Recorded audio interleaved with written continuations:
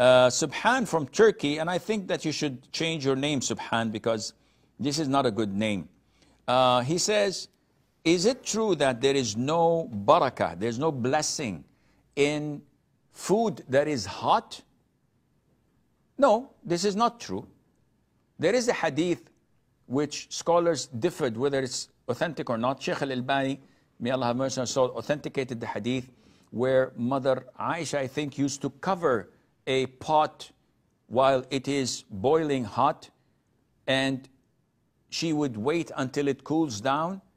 And when she was asked, she said that the Prophet told us that this is greater for the barakah, to cool down. But it doesn't mean it is without any barakah if you eat it when it's hot.